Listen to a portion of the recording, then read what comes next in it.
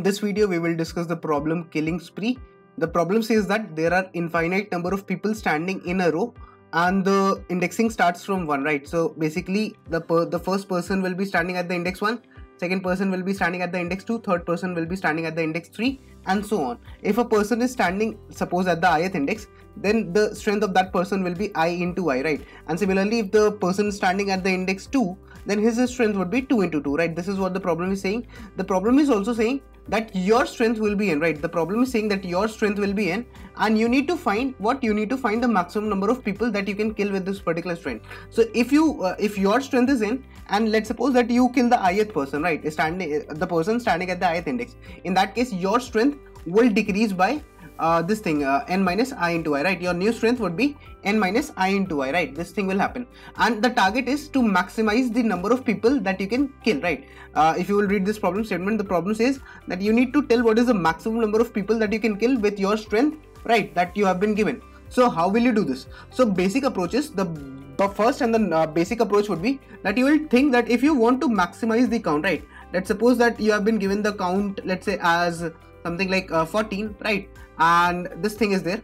Suppose that 1 2 3 4 5 these kind of people are standing, 1 2 3, then 4 and 5 these people are standing. So initially your counter would be 0, right? Because you haven't killed any person, right? After this, what you will do is you will say that if you want to maximize the number of people that you are killing, so you'll be killing the people from the starting, right? Because if you kill the people from the back or somewhere in the middle, then in that case you will not be able to kill the most number of people, right? You will try to kill the people which are having the lesser strength, right? And then you can maximize, right? So this is nothing but the index, right? And this is what is strength, right? According to the index, strength will be nothing but I into I, that is 1 4 9 and then 16 and then 25, right? So what will you do with this case? If you're, first of all, you'll start from the very first person and you'll kill this person, right? And if you kill the first person, your count changes to 1, right? After that, what happens? Your currently n was 14, now it changes to 13, right?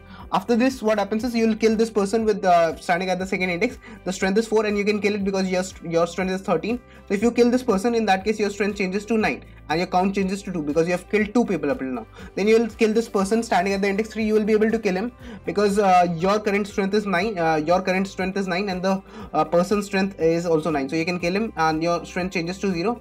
And after that, n is equal to 3, right? So you can see that you were able to kill 3 people with the strength that you were given, right? So basically the task is to maximize the number of people that you can kill. And let's suppose that if you were given 10, right? If you were given, let's say n is equal to 10, in that case what you will do is you'll have 1 2 and 3, right? And that is nothing but 1 4 and 9, right? According to the indexing and according to the strength, right? So you can see you can kill the first person, right? You can kill the first person, your strength changes to 9 and the count becomes 1, right? After that, you can kill the second person as well with the strength 4 and your strength changes to 5, right? And since your strength changes to 5, after that you cannot kill any person further, right? So you can see that you were just able to kill 2 persons, right? So this is one of the brute force way to do it, like just the very basic logic to do it. So basically what you can say is that you can have a, let's say, long int count, right? You will have the count, that is the number of people that you will kill, and you'll start from the index 1. You'll start killing the people from the index 1 because they will be having the lesser strength, and if you are killing the people first which are having the lesser strength, in that case you can maximize the number of people that you're killing. So you'll be killing until your n is greater than 0, right? Until and unless your strength is greater than 0, till then you will try to kill the people, right? And if it happens that your strength is not greater than the ith person, then you will simply break, right? So this is what will happen. So if it happens that n is greater or equal to I into I, that is the strength of the ith person, if n is greater than that, in that case what you will say is that n is equal to nothing but n minus I into I, because your strength will decrease, and since you are killing this person, so you'll say simply that count plus plus, right? You'll increment the number of people that you are killing. Otherwise, if the current strength, if your strength currently after killing some number of people, if it's not greater than or equal to, if it's not greater than or equal to the strength of the ith person, in that case you can simply say that you will break from the loop, right? As I told you, in case when the strength n is equal to 10 was there, right? And after that, when my ith person was 3 and his strength was 9, but my current strength was 5, so 5 is lesser than 9. In that case you come to the else part, and in that case you have to break, right? Because you cannot kill any further people, right? Once this part is done, so you will every time keep on, like once you have done it for the ith person, so you'll keep on incrementing your I, right? Basically every time you will keep on incrementing if you are able to kill the people, right? So you will keep on moving to the next person one by one, right? After that, in the end, you will simply return the count of people that you have killed. Let's try and quickly compile this code and see if it works on the samples. So you can see that we are getting the sample output as 3. Let's try and submit it. It should get accepted. Evaluating for the result, and you can see that it is able to pass all the test cases, right? But in this case, you can see it's taking kind of a longer time complexity, right? So can we do further optimizations for this particular code? Yes. Basically, what you are doing is you are going for every person and checking whether you can kill this person or not, right? But what you can do is, alternatively, what you can do is you can apply kind of a binary search kind of an approach as well, right? Because otherwise what you are doing, you are linearly traversing through the people, and then you are checking whether you can kill this guy, right? Every time you are checking. But instead what you can do is you have n is equal to, let's say, 14, right? And you have infinite number of people, right? The problem says that you have people standing from 1 2 3 4 up till infinity, right? So for that you can say, let's say you have 10 to the power 6 people, 10 to the power 7 people. So what you have is you can have 10 to the power 6 or 10 to the power 7 or a higher value, that depends on you. You can even have it as 10 to the power 15, right? But 10 to the power 6 should work here. So what I'll have is I'll mark my low at the starting, right? I'll mark my low at the starting value, right? At the starting index, I'll have my low and high, right? And I'll calculate the mid. So mid, I know that how to calculate the mid. No, mid is equal to nothing but low plus high minus low divided by 2, right? Why do I do this and not like one of the ways is that what I do is low plus high, right? I do low plus high and then divide them by 2, right? But in that case, if suppose that low and high are having some value closer to the int max, right? Suppose that the maximum capacity that an integer can hold is 10, right? That is the maximum suppose it can hold. And suppose currently my low is equal to 9, and suppose my low is equal to 8 instead, right? Suppose my low is equal to 8 and suppose my high is equal to 5. So in that case, what will happen? In that case, if I do 8 plus 5 divided by 2, so first of all 8 plus 5 will be 13, but 13 is not, suppose that maximum that an integer can hold is 10. In that case, I'll overflow, right? And this will give me an error. So that's why I try to do this optimally, and instead what I do is I calculate the mid using this way, that is nothing but low plus high minus low and then divided by 2, right? So low plus high minus 1 divided by 2, right? So I try to do it this way so that I can calculate my mid value efficiently, right? Basically I'll say it like this, right? After I've calculated my mid, now how does this help? So suppose my maximum that the integer can hold is 10 and the low value is 8, let's say the high value is 5, right? So in that case, what will I do? I'll say that 8 plus suppose that the low value is currently standing at 5, right? And the high value is 8, right? So if this is the case, so you will say that how will it help? So basically what will happen, it will happen that 5 plus what, high minus low is what? High minus low is nothing but this thing 3 and then divided by 2, right? So this is how it will get under control, right? And that's how you calculate the mid. So once you have calculated a particular mid, right? So suppose you have calculated a particular mid, so you will say that can you kill this much mid number of people, right? Suppose your mid is currently standing at some index, so you will say that from the starting from 1, can you kill this much number of people, right? So basically what will be the strength that will be required to kill this much people? 1 square plus 2 square plus 3 square plus 4 square up till, let's say, mid square, right? That is what will happen. Instead of this mid, suppose that I write x, so x square up till x square, right? 1 square plus 2 square plus 3 square plus 4 square up till x square. So will you calculate this sum? No, you will not calculate this every time, right? Basically there is a formula, right? You know that for this, if it goes till the term x, so in that case this is nothing but a increasing progression in which the terms are 1 square plus 2 square plus 3 square, right? Every time it's changing. So that's nothing but, if the last term is x, so the sum of this particular series is going to be can be calculated in order of 1 time using the series, like that is nothing but x into x plus 1 into 2x plus 1, right, divided by 6, right? So this is how you can calculate the sum of this particular series, right? So you can calculate the sum of this series. And what is the sum, right? Basically this sum is what, this particular sum that you're getting, this sum is what? This sum is the amount that you require if you're killing mid number of people, right? So this is the particular sum that you'll require, because in place of mid you are this is the mid number of people that you're killing. So if you can kill this much number of people, then what you will try to do, you will try to kill more people. But for that, like basically the sum that you're getting, your current value n should be greater or equal to sum, right? If it happens, right? So they can be cases.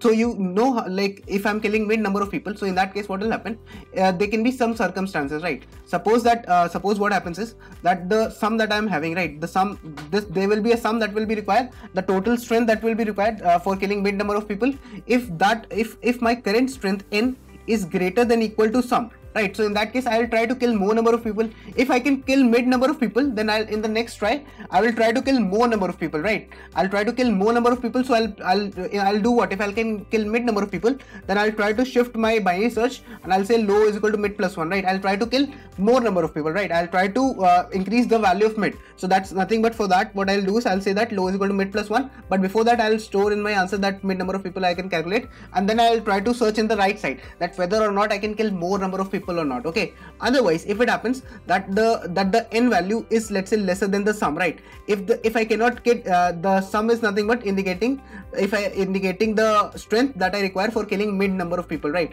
Because 1 square plus 2 square plus 3 square up till here, so that's nothing but indicated by sum, right? So if n is lesser than sum, right, in that case if my current strength is lesser than sum, so I can say that I need to, if I cannot kill mid number of people, right, I need to kill lesser number of people. In that case I should shift my high to nothing but mid minus 1, right? So this is how I can apply the binary search approach.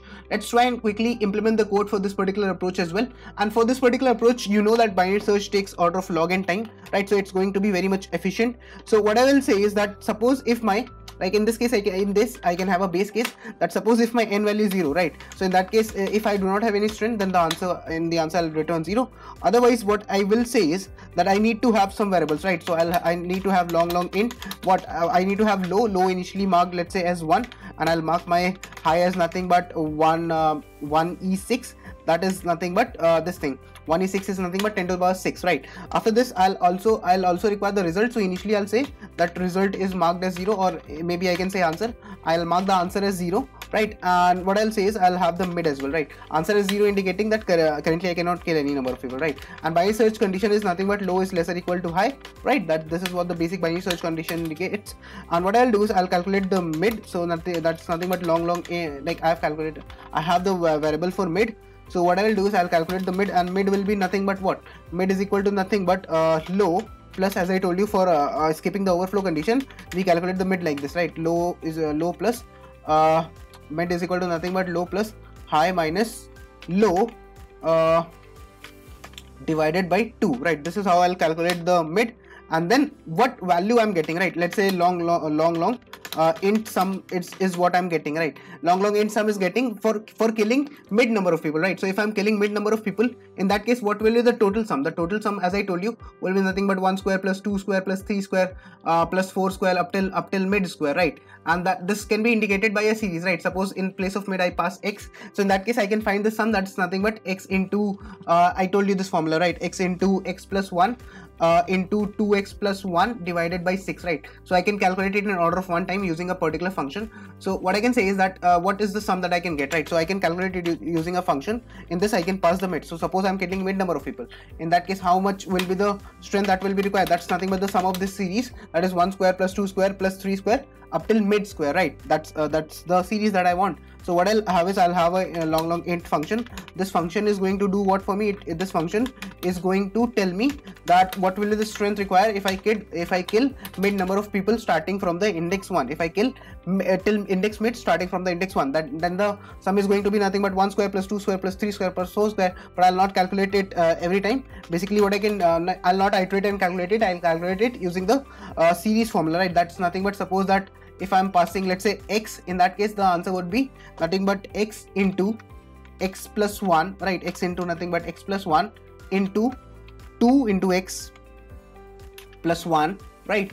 And divided by 6, right? So this will be the sum of the series, right? So I'll directly return this much part. Now after I get this, right? So after I get the sum, so that is nothing but the strength, right? That is nothing but the strength required to kill mid number of people, right? Starting from the index 1, killing people till the mid index, right? So that's nothing but the sum. So in this case, if it happens that the sum that I'm getting, if my current strength that is n, if my strength n is greater or equal to the sum, in that case I can say that in the answer I can simply say that I can store this particular mid number of people is what I can kill maximum, right? And I will try to kill more number of people. So I'll try to shift my binary search towards the right side. Okay, so I'll try to see whether I can kill more number of people or not, right? I can kill definitely mid number of people, but whether or not I can kill more number of people or not, in that case I need to shift my binary search towards the right. So I'll shift low is equal to mid plus 1, right? So that I can try to kill more number of people. Otherwise, if the current strength n that I had, if it was not sufficient to kill mid number of people, right? So in that case what will I do? I'll make my binary search shift towards the left side. Okay,